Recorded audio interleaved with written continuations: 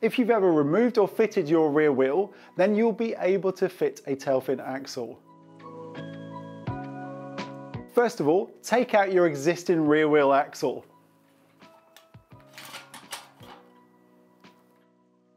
Once you have removed your rear axle, you'll notice that the replacement Tailfin axle is a lot longer. This is because it requires that extra length to attach your Tailfin system to it.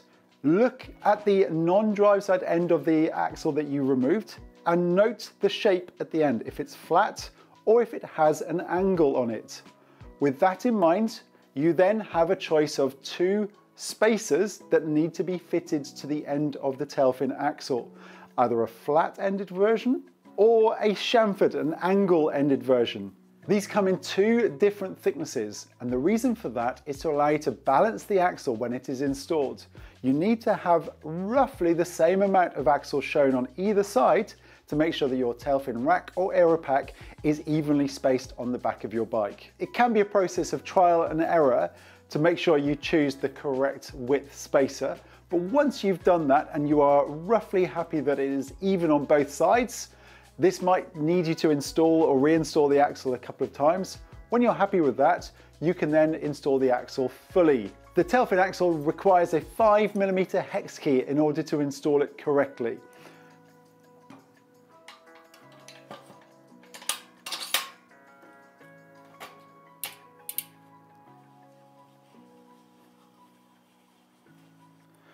So use a visual inspection to see if this is the correct spacer to allow the same amount of axle to show on both sides.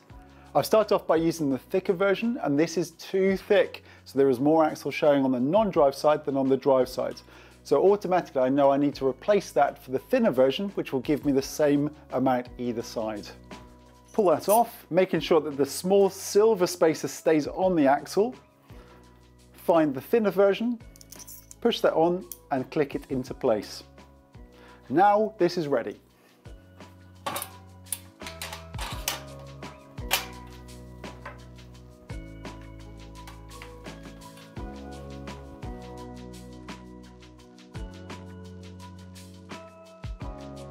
Often you'll notice some of the threads coming through on the drive side.